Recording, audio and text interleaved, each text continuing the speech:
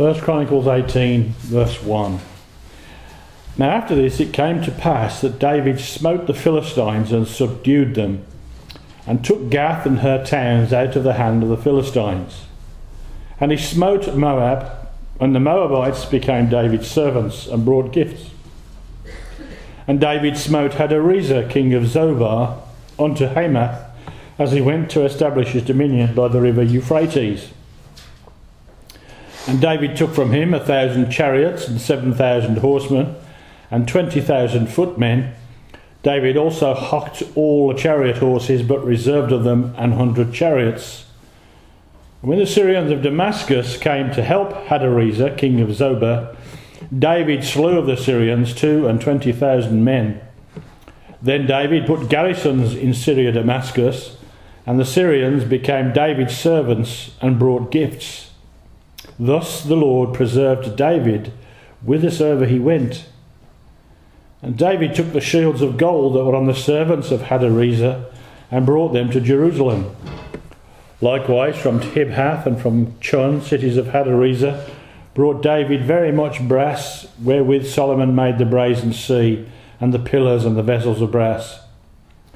Now when Tou, king of Hamath, heard how David had smitten all the host of Hadarezer, king of Zobah, he sent Hadoram his son to King David to inquire of his welfare and to congratulate him, because he had fought against Hadarezer and smitten him.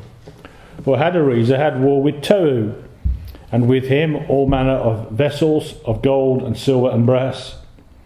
Them also King David dedicated unto the Lord with the silver and the gold that he brought from all these nations, from Edom and from Moab, and from the children of Ammon, and from the Philistines, and from Amalek.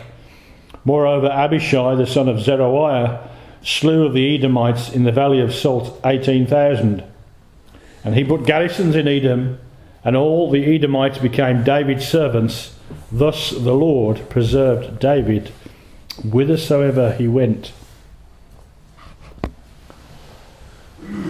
Just want to look at things that are preserved by God tonight. 3 things that are preserved by God. First of all, we're going to think about his saints, and then we'll think for a little while about his city, and finally we'll think about his scriptures. Things preserved by God: his saints, his scriptures, his city, and his scriptures. Now, twice in the reading we had, you will have perhaps noticed twice, we found the sentence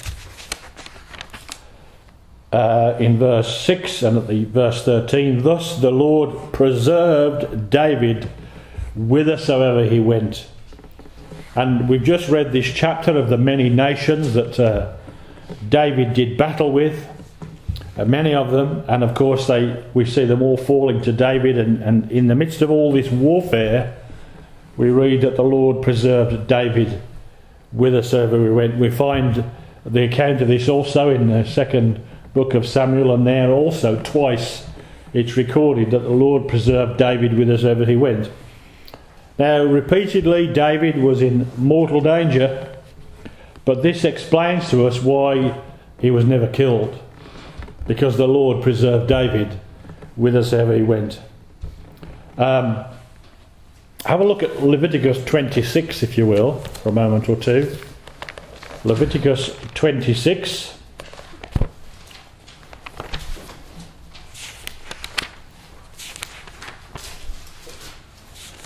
Genesis, Exodus, Leviticus, so it's the third book in your Bible.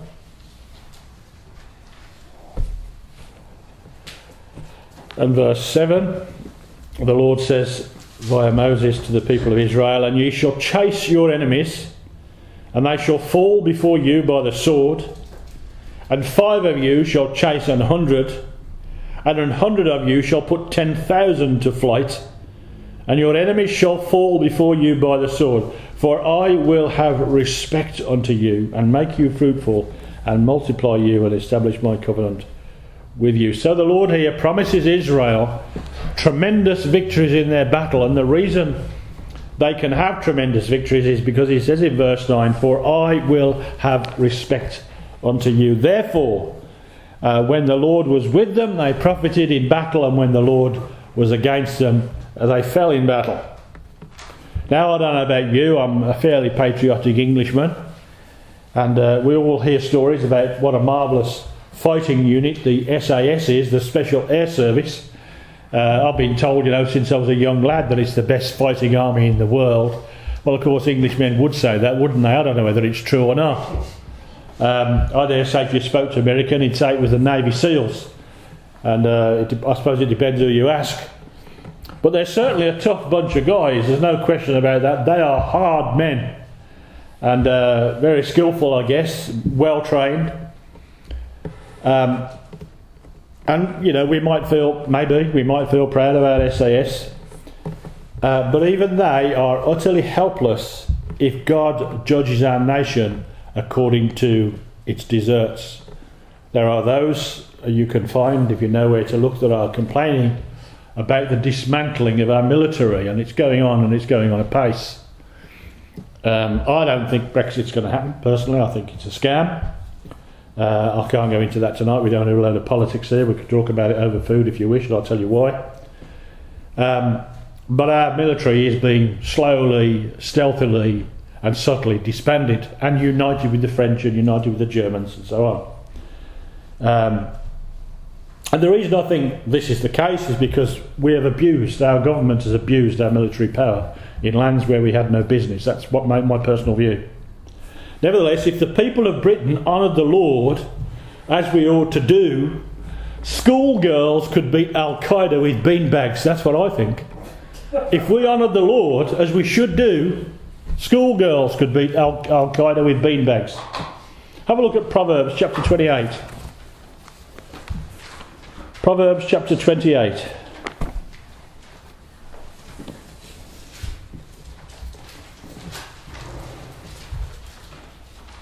Verse 1. Proverbs 28, verse 1. The wicked flee when no man pursueth, but the righteous are bold as a lion. The wicked flee when no man pursueth, but the righteous are bold as a lion. Why are the righteous bold as a lion? Because they trust that the Lord will be with them. David no doubt went forth in his battles, as when Hezekiah withstood the king of Assyria. I think it was probably Sennacherib. They trusted in the Lord. David had so many victories because he was a man of God and he trusted in the Lord. And he'd seen this even as a shepherd, as you know. He told Saul that he'd slain a bear and he'd slain a lion, and just as he killed those, he would kill the Goliath, which he did. Now the Apostle Paul also was sure that God would preserve him. Let's have a look at 2 Timothy, please. 2 Timothy chapter 4.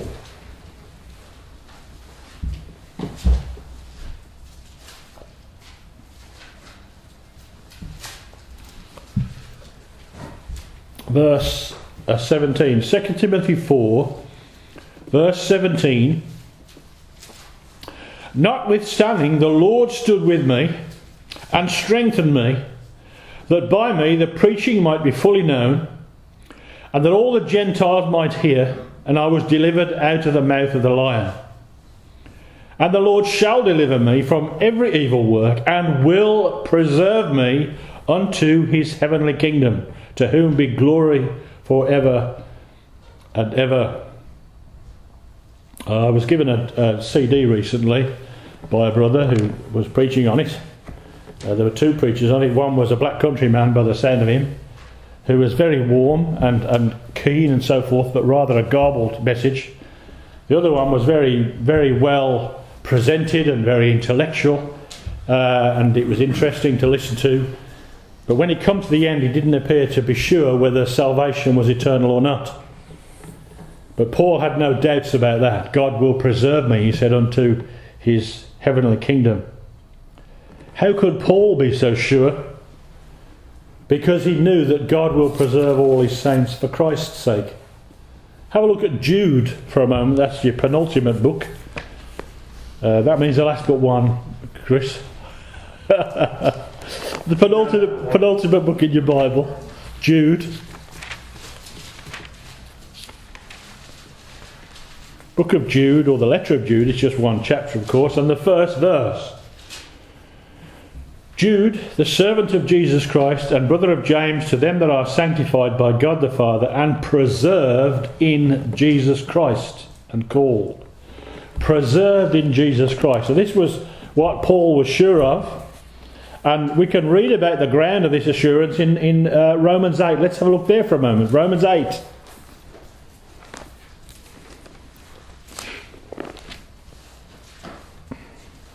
And verse 31. Letter to the Romans, chapter 8, verse 31. What shall we say then to these things? If God be for us, who can be against us?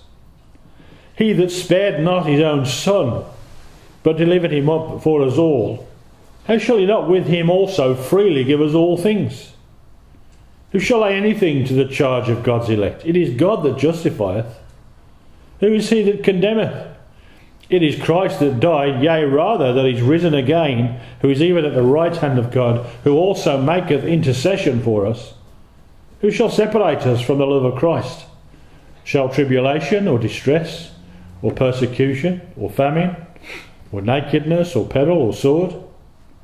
As it is written, for thy sake we are killed all the day long, we are accounted as sheep for the slaughter.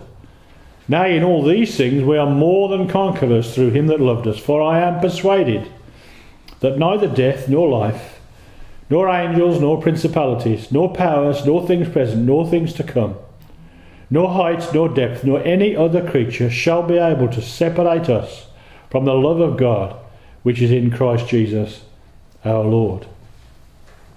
Now, preservation in the New Testament is not always from suffering or death, as we've just read here. It is from wickedness and from judgment. That's the most important preservation. Some of the old godly saints used to say, I would rather die than do so and so, and they meant it. And we should hate sin so much that we would rather die than be involved in sin, deep sin, real dreadful sin. So preservation in the New Testament is not always from suffering or death. There were those in the churches in Asia. I can't remember quite which church it was. It might have been Smyrna. And the Lord warns them that some of them will die, he said, but don't worry about that. He warned his disciples, don't fear those who take your life but can't take your soul. So the real preservation, the most important preservation that God's concerned about, is that we're preserved from wickedness and from sin. Preserved to glorify the Lord Jesus Christ, whether we live or die. As Paul says, and we read together in 2 Timothy, he will preserve me unto his heavenly kingdom. Now when faith comes in, fear goes out.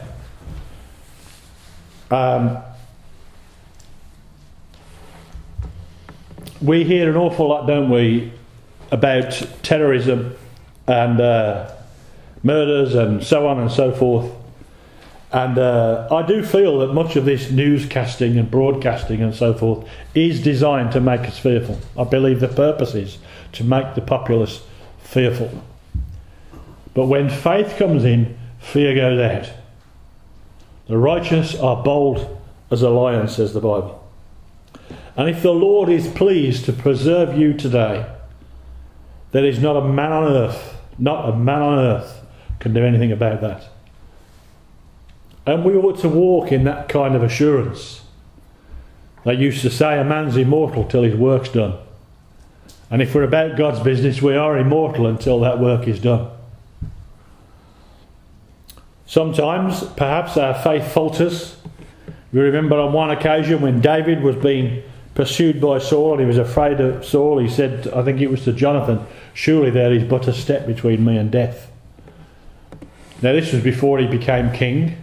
He didn't die till he was 70, so it was a big step, wasn't it? David thought, he got fearful, and he thought Saul was going to get him one of these days. Saul's going to get me. Surely there's but a step between me and death, but there wasn't.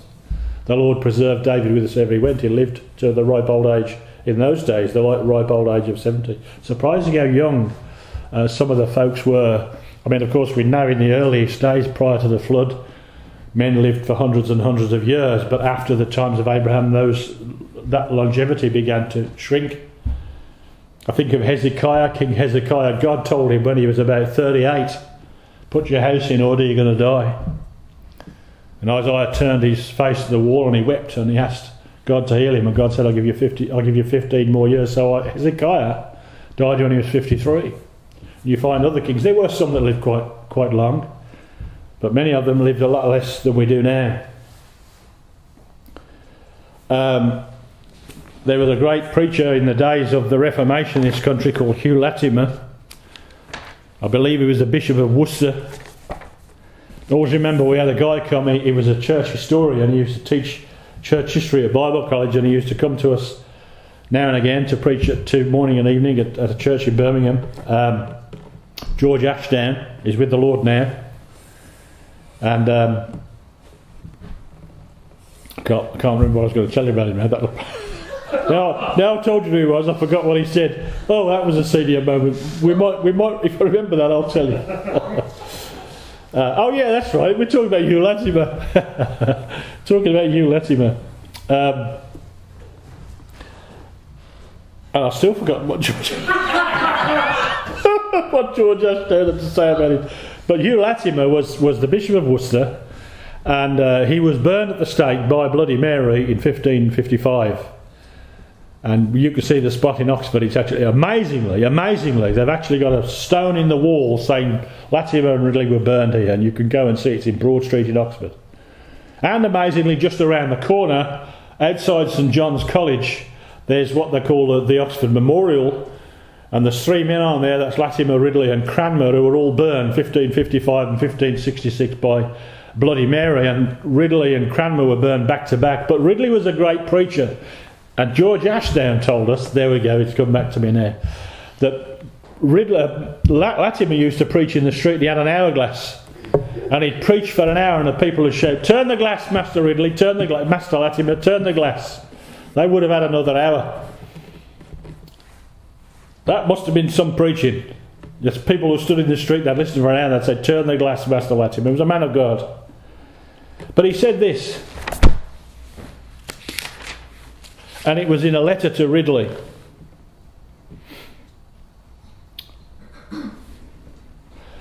Pray for me, I say, pray for me, for I am sometimes so fearful that I would creep into a mouse hole. Sometimes God doth visit me again with his comforts, so he cometh and goeth, to teach me to feel and to know my infirmity. And sometimes God just draws away a little bit and leaves us just a little bit to flounder, that we might realise that without him we can do nothing, as the Lord teaches us in John 15, apart from me, without me you can do nothing. And this has been my experience too. Sometimes the Lord moves away. They used to put a sign up outside churches, if God seems far away, who moved? And what they want you to think was obviously you, but it's not always the case. It can be God. Sometimes he moves away for his own purposes, and that's what Latimer's talking about. Let's run a few more references on the preservation of the saints, and then we'll look at the preservation of the city. Look with me at Psalm 41.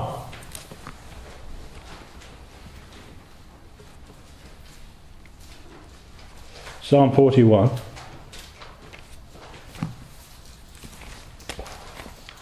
Verse 1. Blessed is he that considereth the poor. The Lord will deliver him in time of trouble. The Lord will preserve him and keep him alive. And he shall be blessed upon the earth, and they will not deliver him unto the will of his enemies. And then let's just go back to, in fact, let's stay in the Psalm for a moment, go to Psalm 37. Psalm 37 and verse 28. For the Lord loveth judgment, and forsaketh not his saints. They are preserved forever, but the seed of the wicked shall be cut off. And Psalm 31. Psalm 31 and verse 23. O love the Lord, all ye his saints, for the Lord preserveth the faithful, and plentifully rewardeth the proud doer. And just back a few books to Joshua, to the left, the book of Joshua and chapter 24.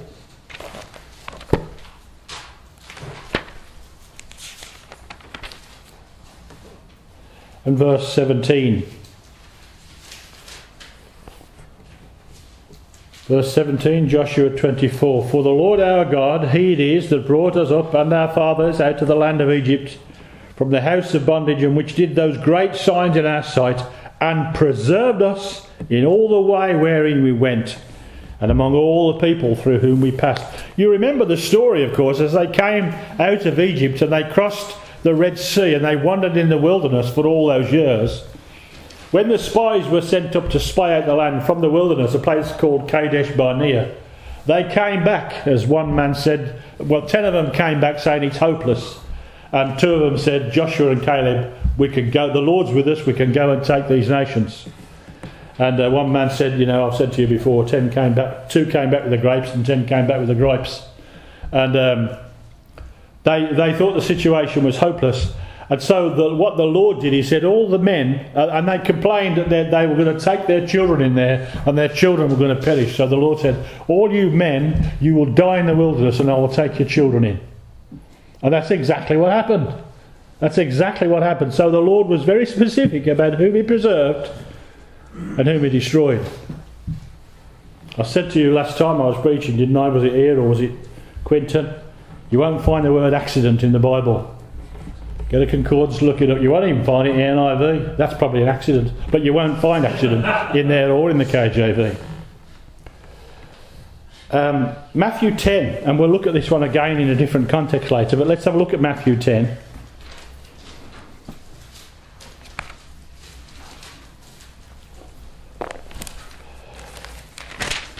And verse 28. Matthew's Gospel, chapter 10, verse 28. And fear not them which kill the body, but are not able to kill the soul, but rather fear Him which is able to destroy both soul and body in hell. That's a reference to the Lord, of course, and not to the devil. Verse 29. Are not 2 sparrows sold for a farthing? And one of them should not fall on the ground without your Father, but the very hairs of your head are all numbered. God's able to preserve us. So first of all then we see that God preserves His saints. Secondly, we're going to consider that God preserves His city. And of course, this is Jerusalem. Those of us who know the Bible, perhaps even passing acquaintance with it, know that Jerusalem became the capital city of Israel. And that happened in about 1000 BC when David took the throne. Now the first king of Israel, of course, was Saul. He was of the tribe of Benjamin, and he was rejected, and after him came David. And David was the first, well, I suppose it's not really right to say he was the first king, in a sense he was the second. But through the line of David came all the following kings of Judah, and of course the Lord Jesus is of the tribe of David. Now David began to reign around about 1000 BC, and Jerusalem was made his capital. At first David was the king in Hebron, but then all Israel made him king, and he took the city called Jebus, which was a fortified city, naturally a city of the Jebusites as they're called, and they mocked David. Have a look at 1 Chronicles chapter 11. 1 Chronicles chapter 11 and verse 4. 1 Chronicles 11 verse 4. And David and all Israel went to Jerusalem, which is Jebus, where the Jebusites were, the inhabitants of the land. And the inhabitants of Jebus said to David, Thou shalt not come hither. Nevertheless David took the castle of Zion, which is the city of David. And David said, Whosoever smiteth the Jebusites first shall be chief and captain. So Joab the son of Zeruiah went first up and was chief. And David dwelt in the castle, therefore they called it the city of David. And he built the city round about, even from Millo round about, and Joab repaired the rest of the city. So Jerusalem was originally called Jebus, and it was the city of the Jebusites. have a look at Judges chapter 19. So you're going to left a few books to Judges chapter 19.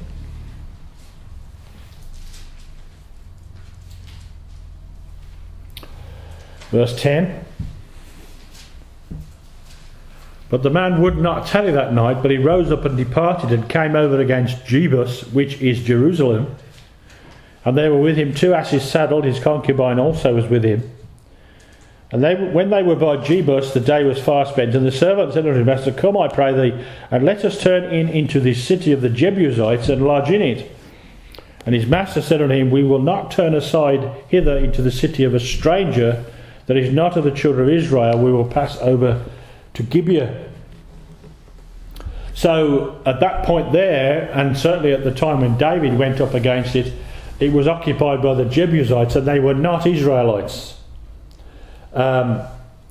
Benjamin, when Joshua took the tribes in, it was Benjamin that was allocated Jebus, but they never took it. Go to Joshua 18, please. Joshua chapter 18.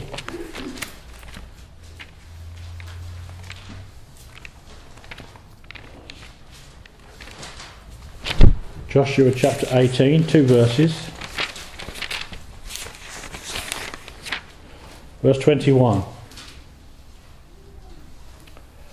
Now the cities of the tribe of the children of Benjamin, according to their families, were Jericho and Beth-hoglah and the valley of Keziz. And then the cities are listed down through several verses.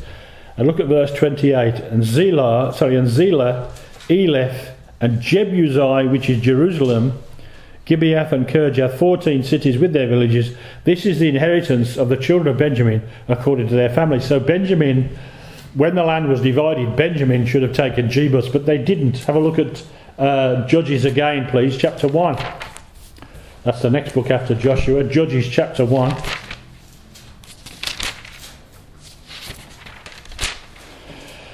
And verse 21. Judges 1:21.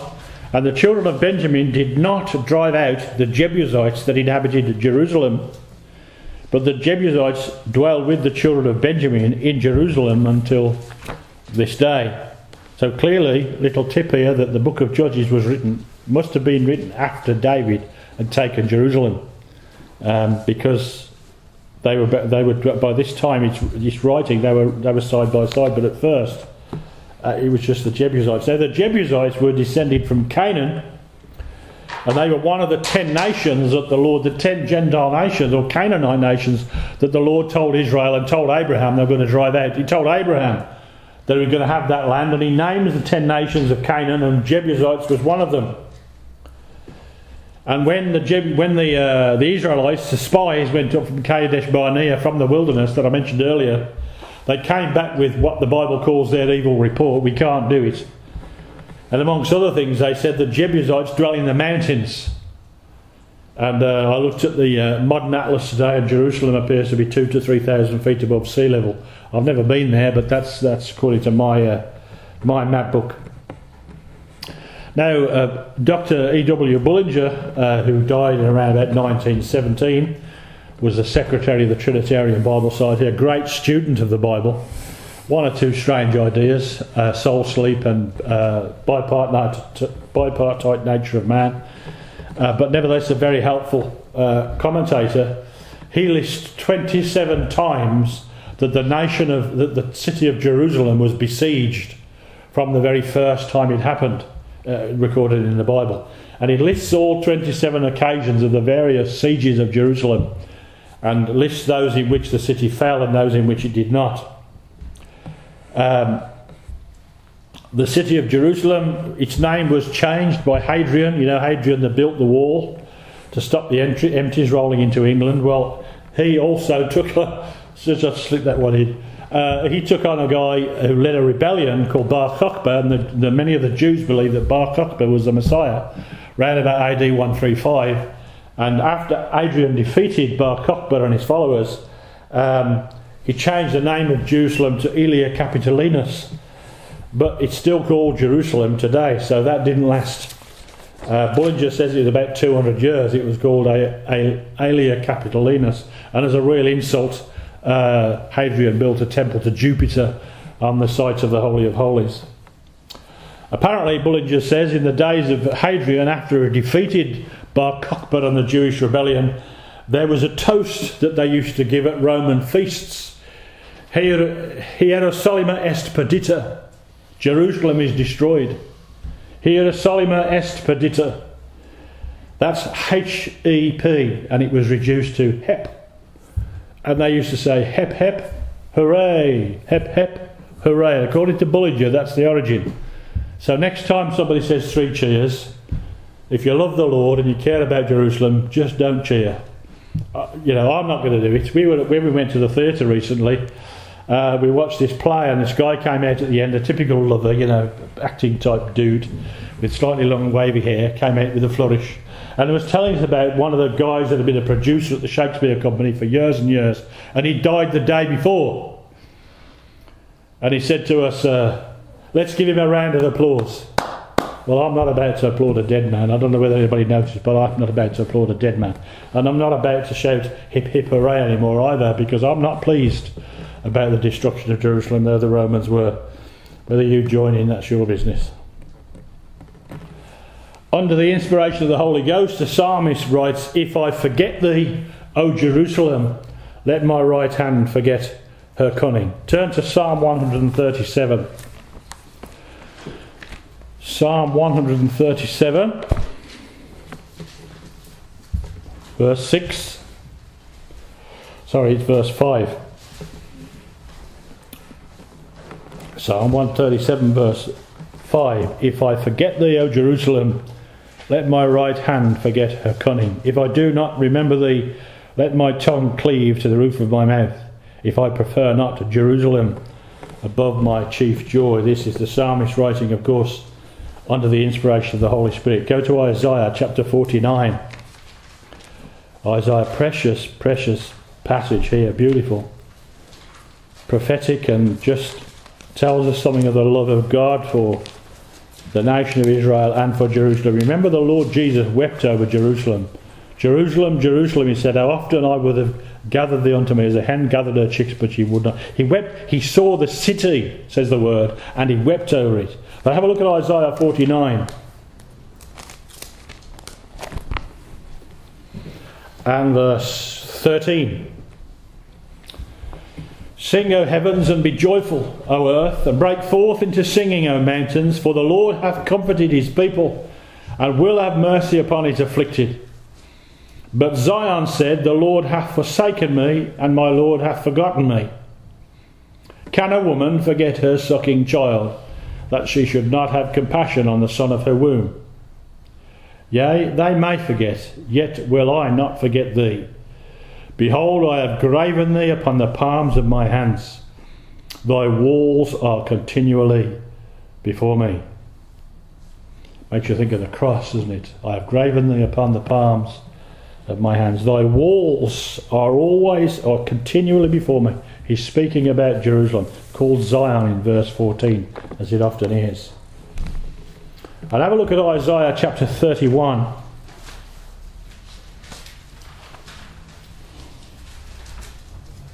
Isaiah chapter 31.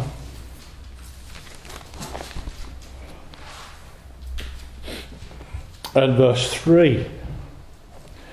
Now the Egyptians are men and not God, and their horse is flesh and not spirit. When the Lord shall stretch out his hand, both he that helpeth shall fall, and he that is holpen shall fall down, and they shall fall together. They all shall fall together. For thus hath the Lord spoken unto me, like as the lion and the young lion roaring on his prey. When a multitude of shepherds is called forth against him, he will not be afraid of their voice, nor abase himself for the noise of them. Comes to mind again, the righteous are bold as a lion. So shall the Lord of hosts come down to fight for Mount Zion and for the hill thereof. As birds flying, so will the Lord of hosts defend Jerusalem.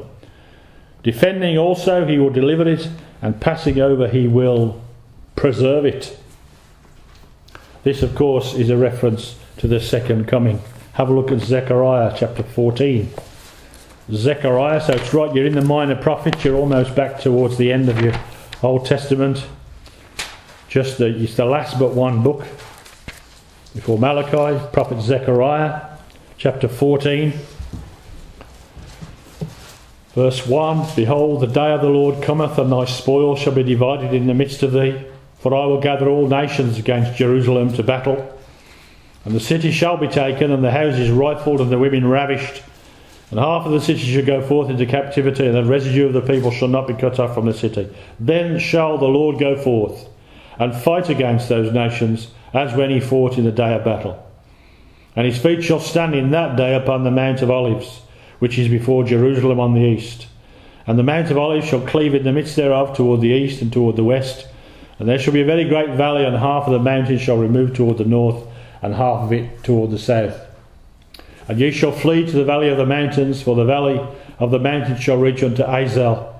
Yea, ye shall flee like as ye fled from before the earthquake in the days of Uzziah king of Judah. And the Lord my God shall come, and all the saints with thee. And then look also, if you will, to verse 8. And it shall be in that day that living waters shall go out from Jerusalem, half of them toward the former sea, and half of them toward the hinder sea. In summer and in winter shall it be. And the Lord shall be king over all the earth. In that day shall there be one Lord, and his name one.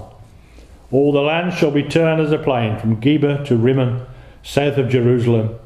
And it shall be lifted up and inhabited in a place from Benjamin's gate unto the place of the first gate, unto the corner gate, and from the tower of Hananeel unto the king's wine presses. And so we read there, Jerusalem shall be safely inhabited. Of course, Jerusalem is very much a political hot potato right now. I've been quite shocked, actually. I've only just noticed it recently, but I have to go to Alum Rock a fair bit to pick up pupils, a number of Asian pupils. And you'd be quite surprised how many Palestinian flags are flying in Alum Rock and in Small Heath. Many Muslims, of course, have a real problem even with the very existence of Israel, not just in Palestine, but over here too.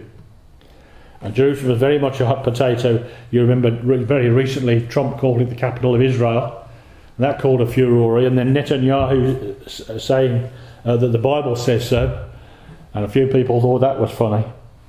But we find it in the Bible, and surely we're drawing to close to the fulfilment of the prophecy concerning Israel. Of course, this is all spiritualised by the Romanists and the Calvinists.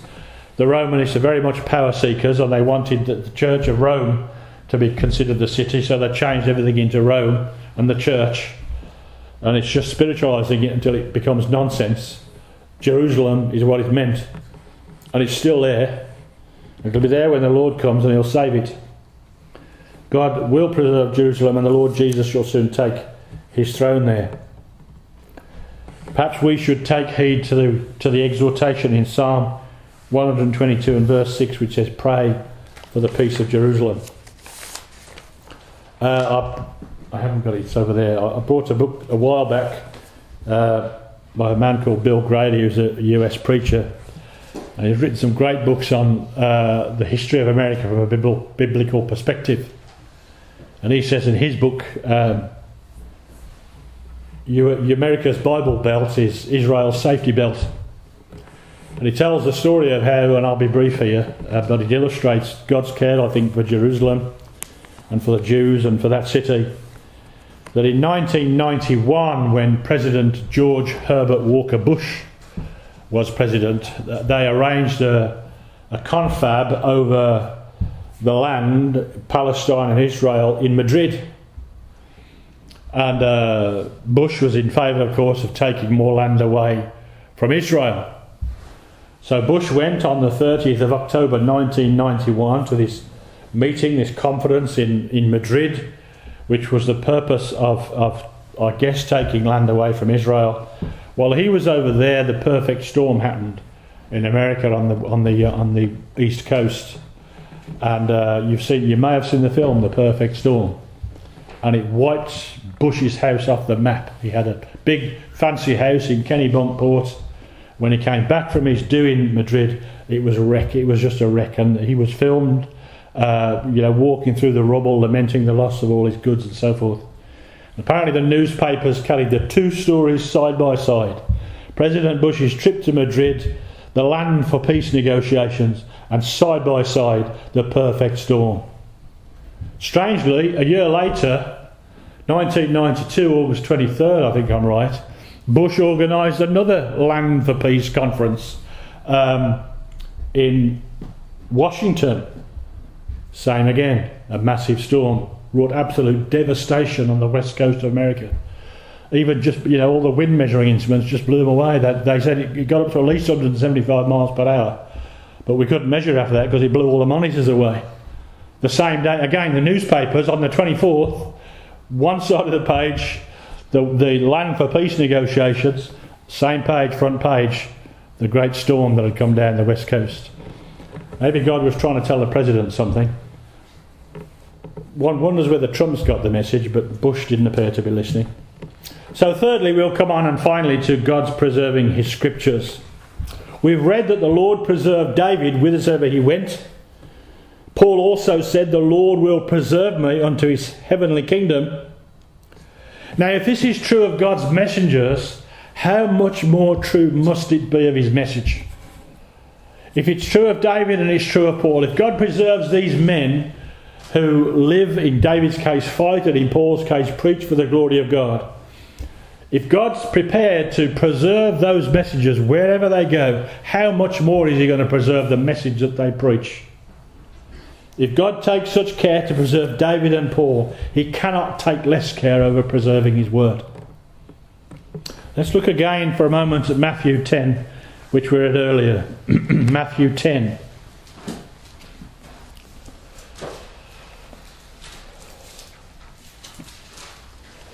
And verse 30.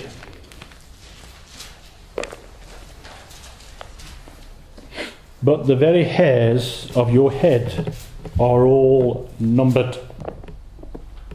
We know, us men, that as the years go by, the number goes down. But they're numbered nevertheless. And if God takes such care, if he knows you and I so well, does he not also know which are his words and where they are to be found? And who are stealing them and who are preserving them? I meant to look up the procedures that the Jews used to go to preserve the scriptures. They were so careful, those Jews, in looking after the Old Testament text. They used to count the letters, they used to count the consonants and so forth. They used to mark margins with the numbers. So careful about looking after the Word of God. In that place, Matthew 10, we read about the Lord caring for the sparrow. And if you take such care for the sparrow, how much more precious, I say, are his words.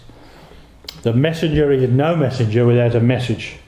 Plain reason tells us, before we look at the scriptures, plain reason tells us that God will preserve his word amidst all dangers.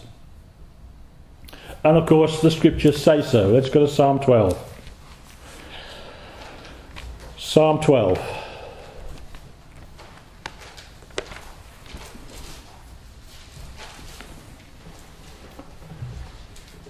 Verse 1. Help, Lord, for the godly man ceaseth, for the faithful fail from among the children of men. How up to date is this? They speak vanity every one with his neighbour.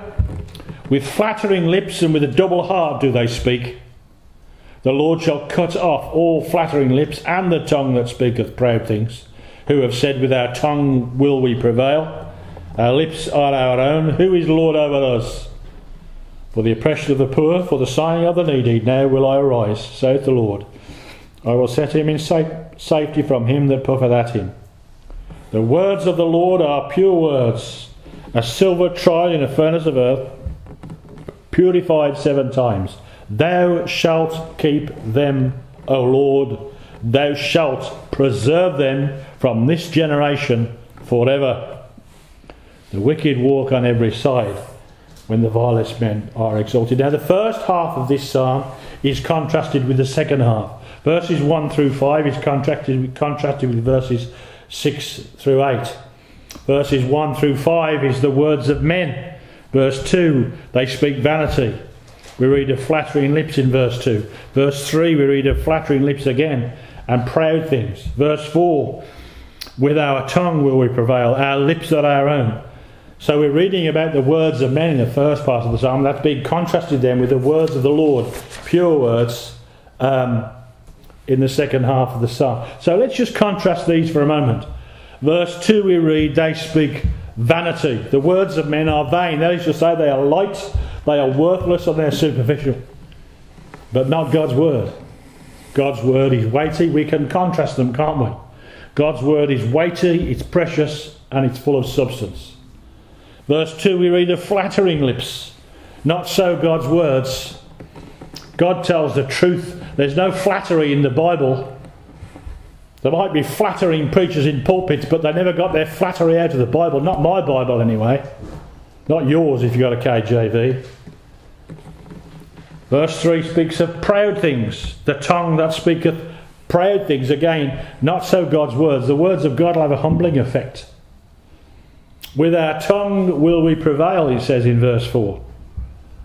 Now, success gotten by lies, and some men do get the measure of success by lies, will be short-lived. My mum used to say to me when I was a little lad, honesty is the best policy. I don't know whether she was always honest, but she used to say that much, and at least about that she was right, and I still believe that. Success gotten by lies will be short-lived. That is only real success which is built upon the Word of God. Our lips are our own, verse 4. In other words, we say what we like. Who is Lord over us? We can say what we like because there's no God. We can say what we like because we're never going to be judged for it. Our lips are our own. Who is Lord over us? But the Bible's message is the Lord's, and believers should speak God's words.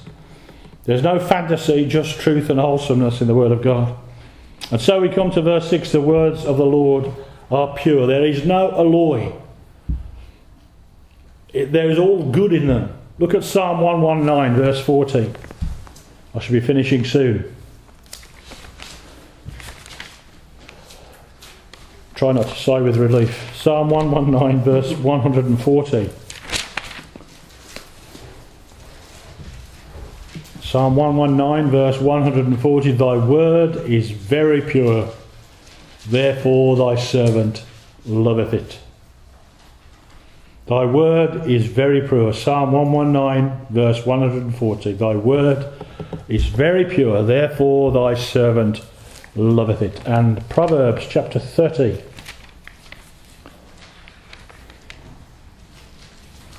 And verse 5. Every word of God is pure. He is your shield unto them that put their trust in him. So going back to Psalm 12 and verse 7, here's the preservation promise. Thou shalt keep them, O Lord. Thou shalt preserve them from this generation forever. Now the context of verse 7 is verse 6. The last thing to be spoken of, the antecedent, when we have the pronoun them in verse 7, you know what a pronoun is? A pronoun is a word you put in the place of a noun. So instead of saying, that's Derek over there, I might say him over there, that's Derek, and him stands for Derek, it's a pronoun. And a pronoun has an antecedent. That's what the noun that the pronoun refers to. And the antecedent of verse 7, I believe, is verse 6, the words of the Lord. And here in our King James Bible, we are told then that God will preserve his words. Modern Bibles remove that promise. Oh, that's hardly surprising, really, because they don't really believe in the preservation of the Word of God. They'll change it willy-nilly. They translate the thing out and they make it apply instead to verse 5, the oppression of the poor and the needy. They say it's the poor and needy that the Lord will keep, not the worse. The Saviour says in Matthew 24 and verse 35, heaven and earth shall pass away, but my words, not word plural, not the message, just the message, the words, my words, that's important. My words shall not pass away. Peter, let's have a look at 1 Peter please, chapter 1. I'm wrapping up in a moment. 1 Peter chapter 1.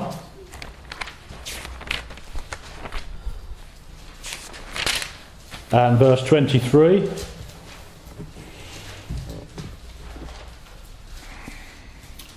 Being born again, not of corruptible seed, but of incorruptible, by the word of God, which liveth and abideth forever. For all flesh is as grass, and all the glory of man as a flower of grass. The grass withereth, and the flower thereof falleth away.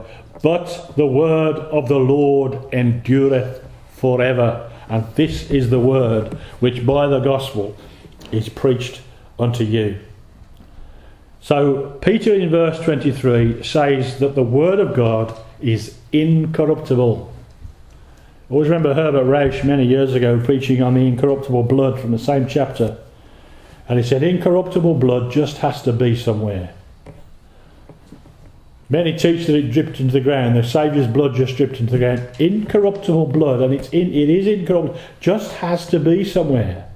And I believe the Bible teaches us that it's in the glory. The blood of Christ is in the glory. And the incorruptible word has to be somewhere.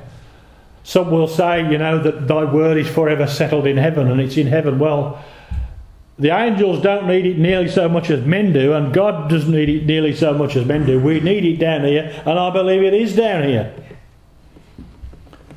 Incorruptible means that the words of God cannot be perverted. So you might say, well, you're always telling us that they're corrupt Bibles. How does that work then? Well, they're fakes, aren't they? But the true Bible remains. The true Bible is there. The incorruptible word is always there. Men will make many fakes, but the incorruptible one remains.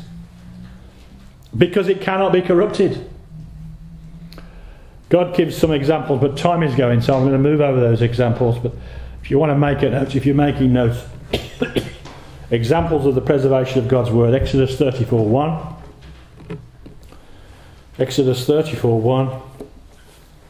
And Jeremiah 36:27 and 28. The first is in Moses' case, and the second is in Jeremiah's. And in neither of those cases is God going to forget what he wrote the first time in the former copies. To close in, 3 great warnings in the Bible. Deuteronomy chapter 4. Deuteronomy chapter 4. What God said to Moses.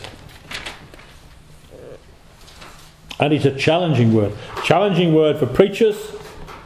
And really it should be a challenging word, I think, to every Christian. And certainly a challenging word to translators. Deuteronomy chapter 4 verse 2. Ye shall not add unto the word which I command you, neither shall ye diminish aught from it. Moses was to give the word that God had given to him. He was to take nothing away, and he was to add nothing to it. And that should be the watchword for every translator.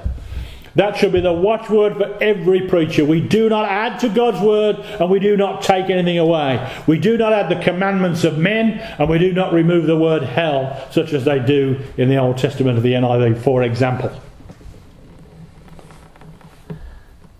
Paul says, I have not shunned to declare unto you the whole counsel of God.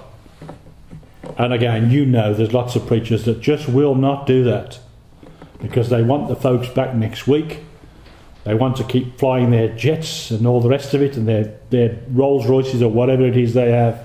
So they've got to get those bottoms on those seats next week. So they'll butter the people up. But Moses is told, ye shall not add unto the word which I command you, neither shall you diminish aught from it. That's the first warning at the beginning of the Bible. The next one we read a moment ago, let's go to Proverbs 30 again, in the middle of the Bible. Proverbs 30.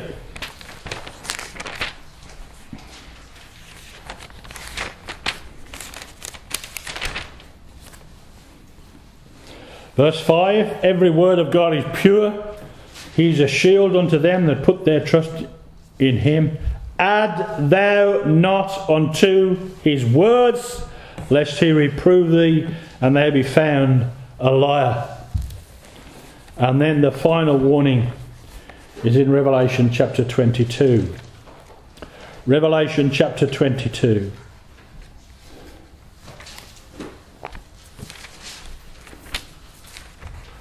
And verse 18.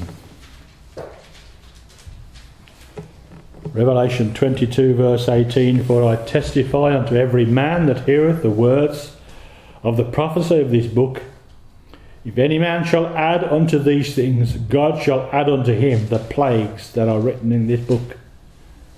And if any man shall take away from the words of the book of this prophecy, God shall take away his part out of the book of life, and out of the holy city, and from the things which are written in this book. Now, one of the important lessons that we can learn from this is God knows who is taking words out and who is putting words in.